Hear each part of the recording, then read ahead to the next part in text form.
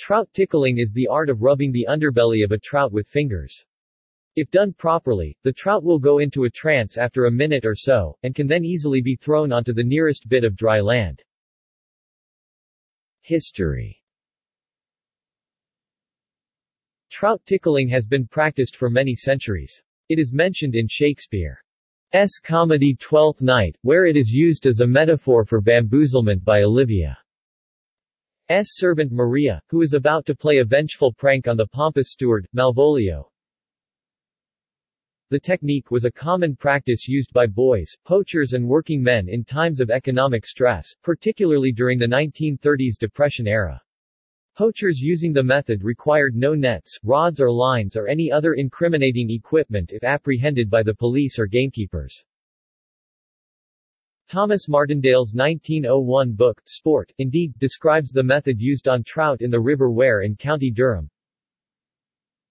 The fish are watched working their way up the shallows and rapids. When they come to the shelter of a ledge or a rock, it is their nature to slide under it and rest. The poacher sees the edge of a fin or the moving tail, or maybe he sees neither. Instinct, however, tells him a fish ought to be there, so he takes the water very slowly and carefully and stands up near the spot. He then kneels on one knee and passes his hand, turned with fingers up, deftly under the rock until it comes in contact with the fish's tail. Then he begins tickling with his forefinger, gradually running his hand along the fish's belly further and further toward the head until it is under the gills. Then comes a quick grasp, a struggle, and the prize is wrenched out of his natural element, stunned with a blow on the head, and landed in the pocket of the poacher. In Scotland the technique is more often called guttling, or sometimes ginnelling. The practice is currently illegal under most circumstances in Britain. A related method of catching catfish by hand is called noodling in the USA. In history and fiction, trout tickling has an ancient history. The Greek writer Oppian, writing in his Halutica, the greatest work of antiquity on angling, refers to catching trout by hand in the following lines. Aelian, a Greek writer of about 230 AD, writes in his De Natura Animalium, as published in England in 1565. If men wade into the sea, when the water is low, and stroking the fish nestling in the pools, suddenly lay hands upon and secure them. While in Francis Beaumont and John Fletcher's Rule a Wife and Have a Wife, a ribald comedy dating from 1624, Estefania remarks, "Here comes another trout that I must tickle, and tickle daintily." The technique is also mentioned in several of Shakespeare's plays. In Twelfth Night, the servant Maria refers to the approach of the hated Malvolio, head of Olivia's household, with the words, "For here comes the trout that must be caught with tickling." Act 2, Scene 5. Maria and others are conspiring to trap Malvolio into acting foolishly by forging a love letter from Olivia. Trout tickling is also mentioned in later works. Mark Twain wrote about catching catfish in a similar manner while mentioning that salmon and certain other species can also be lured and caught in this way. Arthur Ransom's novel The Picts and the Martyrs contains a detailed description of the technique by a young boy from the English Lake District.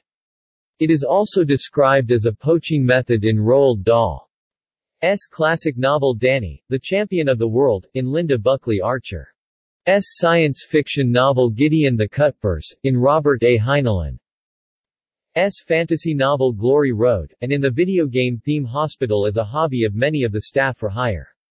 Terry Pratchett's 2003 young adult novel The We Free Men opens with young Tiffany Aching amusing herself by tickling trout. An interview conducted by CSV, BBC NE.'s Brian Morgan, Story of the Virgin Soldier, for the BBC People's War Project, reports how one soldier, Robert McElroy, impressed his senior commanders by tickling trout out of the river in order for fellow soldiers to eat. http://www.bbc.co.uk/history/ww2peopleswar/stories/06/A40577006.html In the book The White Mountains by John Christopher, one of the party members, Henry, attempts to tickle Trout unsuccessfully in an attempt to forage food for the group.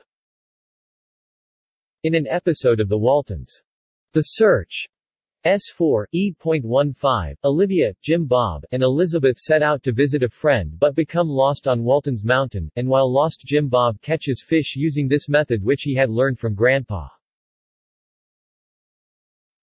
See also: noodling, apparent death. References: Story of the Virgin Soldier by Brian Morgan, BBC Me, http://www.bbc.co.uk/history/ww2people/stories/06/A4057706.html. The White Mountains by John Christopher. External links: How to Tickle Trout. Gudger, E.W., Septa, October 1948.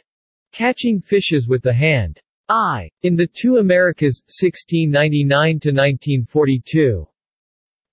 The American Naturalist. The University of Chicago Press. 82, 806, 281–288. doi 10.1086, 281584. JSTOR 2457996. The Art of Tickling Trout and Other Sensual Pleasures Video 2003.